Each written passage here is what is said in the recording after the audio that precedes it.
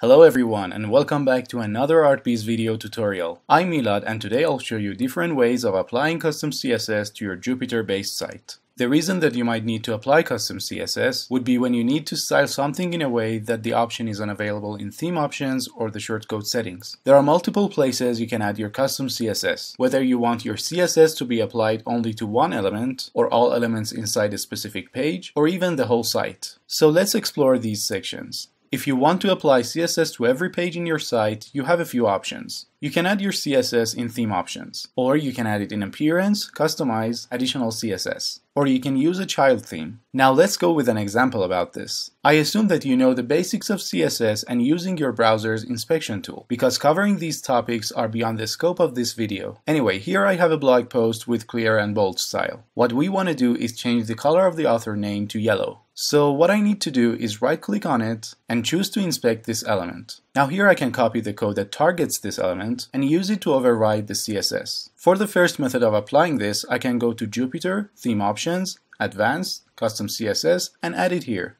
I just need to add one line of code to make it yellow. And now if I save and refresh the blog post, we can see the changes. One alternate way to do this would be going to Appearance, Customize, then Additional CSS and write the CSS code here. And of course, for the third method, you can use a child theme and add your custom CSS code inside the style.css file. To learn more about the child theme, visit this article in our knowledge base. So that's the way to add CSS to the whole site. Now, if you wanted to add some CSS code only for one page, it's possible as well. As an example, here I have a page made with Visual Composer. Let's say I wanted to make all headings on this page colored green. I can go to Backend Editor, then click on this gear icon and write my custom CSS code here. If I save and update the page, these changes will only affect this particular page, so my other pages throughout the site will remain unchanged. So that's how you can add custom CSS only for one page. You should know that it's also possible to add a CSS class to only one element on the page. Let's see an example of this with the image shortcode, but the concept is the same for all Visual Composer elements.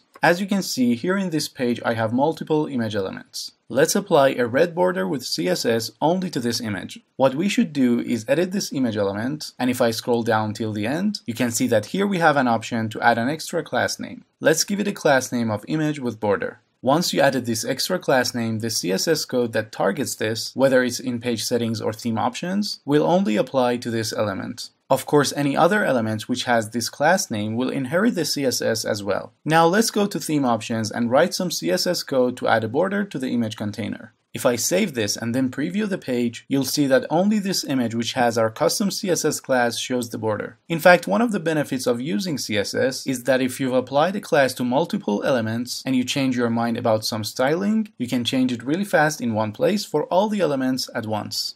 Okay, before we wrap up, I just wanted to point out that you need to be careful about not adding extra or invalid characters in your CSS code, because it'll make a corruption in the syntax and the whole CSS might break and not work. And that's it for how to add custom CSS code to Jupyter. Have a nice time.